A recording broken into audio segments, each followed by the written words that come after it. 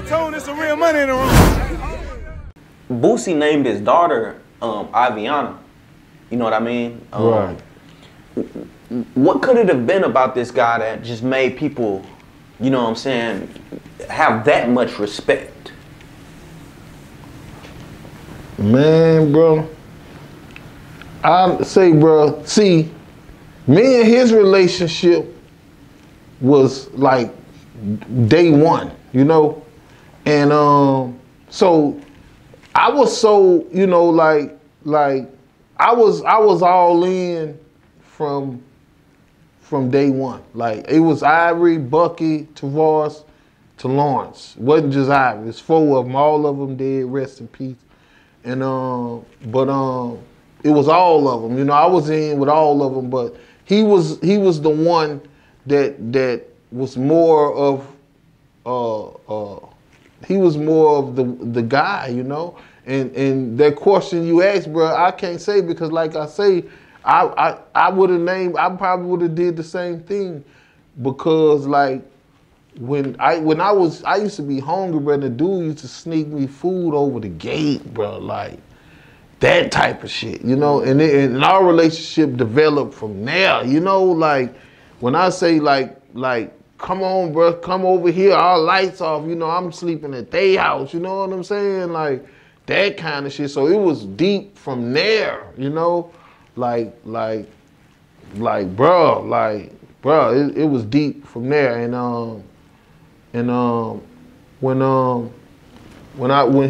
he heard that I was dealing with Boosie, he was, you know, he was happy, he was proud.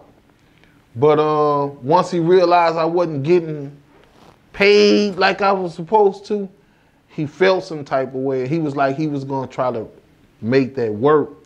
So what he did was, for somehow him and Boosie got real close real fast, because all this took place while I was in jail. So in the process of but see, now the Ivory josing me the whole way. So I'm knowing every step of the way what's going on now. I know more what's going on now with Trill than I knew at any point, because Ivory was dealing with Boosie at this point. So what is josing? Like doing time in jail, like just doing it, time passing, like doing a bid instead of just being in jail, you know? So you know, and when somebody jokes you, that mean they sending you pictures and money orders and letters. So, you know, he doing that the whole way. So I'm seeing the progress he making with Ivory. But at the same time, I know the situation, but Ivory waiting on me to come home to be his ghostwriter for his side of the CD that he's gonna make with Boosie. Right. So when I come home, that process was being stalled and delayed, and you know that I was uncomfortable about that, and I was like, you know, I knew the situation that was putting Boosie in, because he was trying to honor what he was doing, because he was making the big moves and he was committed to Trill, and you know this was, you know, it was still, you know, looking.